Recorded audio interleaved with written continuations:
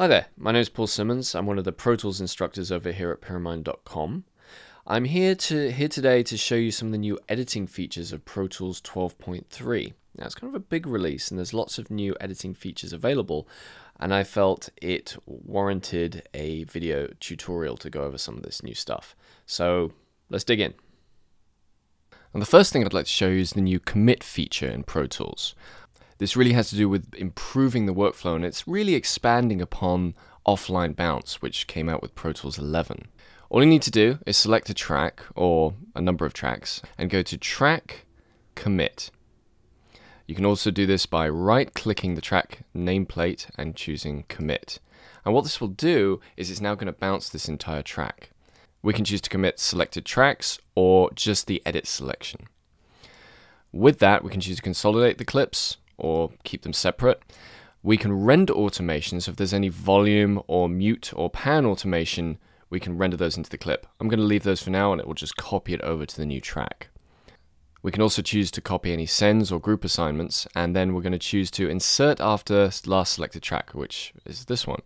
And then we have options for the source tracks. Do we want to make inactive, hide and make inactive, delete the track, or do nothing?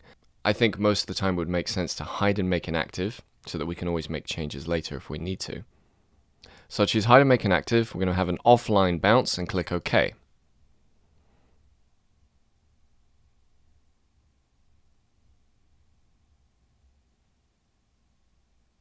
And there we go. The original MIDI track has been hidden and made inactive, and we now have our print.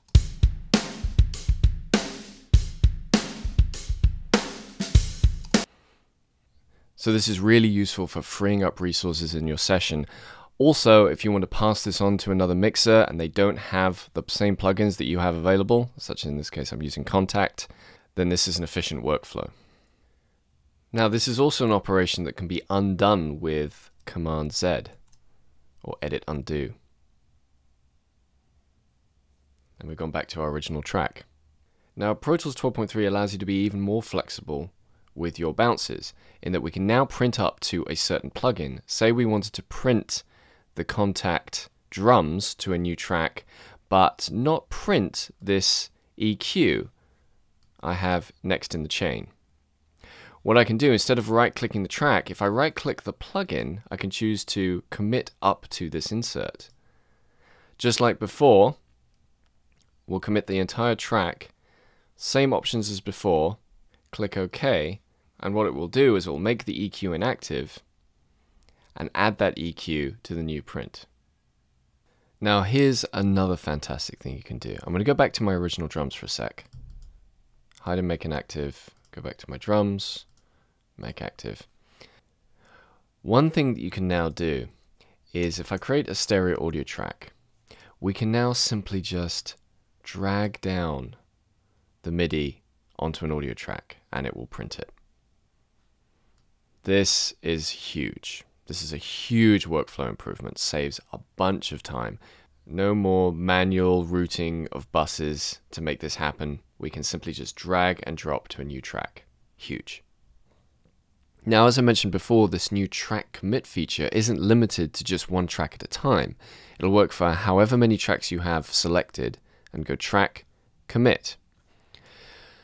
But even deeper than that, what it allows you to do is, in one step, print an instrument that has multiple outputs. So for example, in this case I have Superior Drummer as my virtual drum machine, and I've set up multi-output from this plugin so that the individual parts of the kit, the kick, snare, hi-hats, etc. are going to separate individual aux tracks in Pro Tools.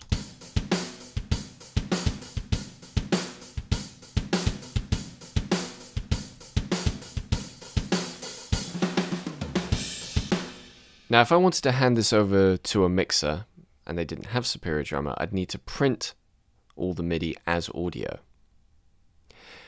And that would be a multi-step process that would take a long time. I'd have to route all the individual tracks to individual buses and print.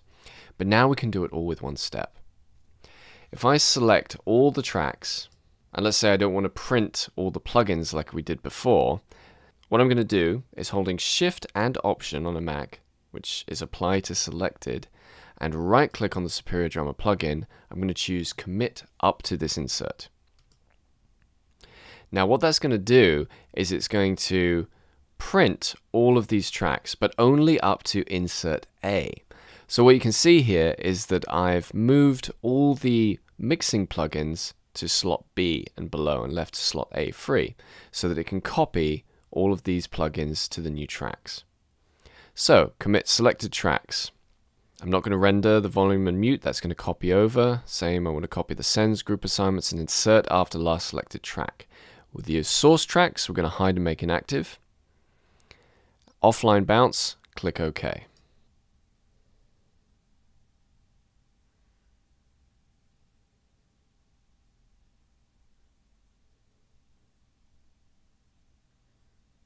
And there you can see, it's printed all the individual elements of the kit and copied the plugins over.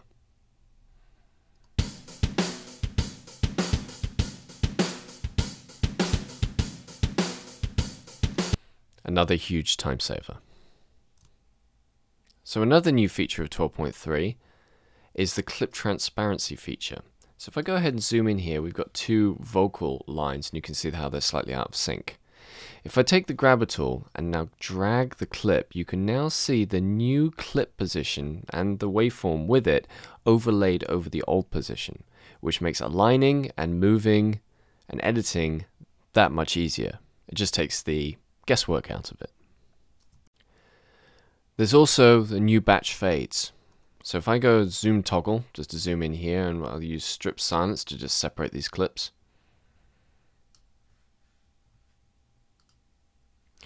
If I wanted to create batch fades across these, as before I'd go Command F, but now the new batch fades dialog box, you can now control the in shape versus the out shape and the crossfade shape and make them different, but also do them all in one go.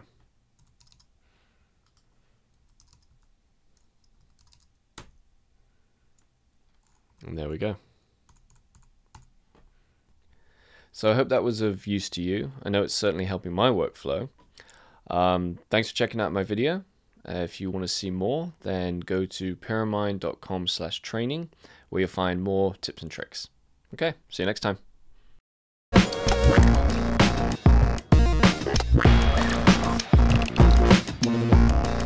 Very much like to thank Pyramind for hosting me here once again. I think this institution is really cool, and until I came here for the first time, I had never seen anything like it in my whole life. What I think really separates us from other people who teach is that we are outrageously passionate about what we do, and especially in electronic music. Since coming to Pyramind, I've discovered electronic music, and San Francisco being a mecca for underground electronic music opened up so many doors for me and kind of blew my mind. We cover everything from absinthe to contact. When people get to the mind-melting level, we get into modular synthesis. Everything about native instruments, everything about Logic synths down to the finest detail. We learned it all. The fundamentals of understanding how things work, that's just essential. But then beyond that, there's so much more, and that's where it gets into just a lot of the artistic side of like the creative approach of why you do something, not just how. There's a lot of schools that just, they focus on the technicality of recording music, but I wanted something that would foster creativity and really help me develop as an artist as well. Each of our genre-specific programs comes in 4 levels. There's a basic, an advanced, a professional, and then a master's level. And the master's level is, of course, everything we do. It's the largest and most powerful programs that we can create for you.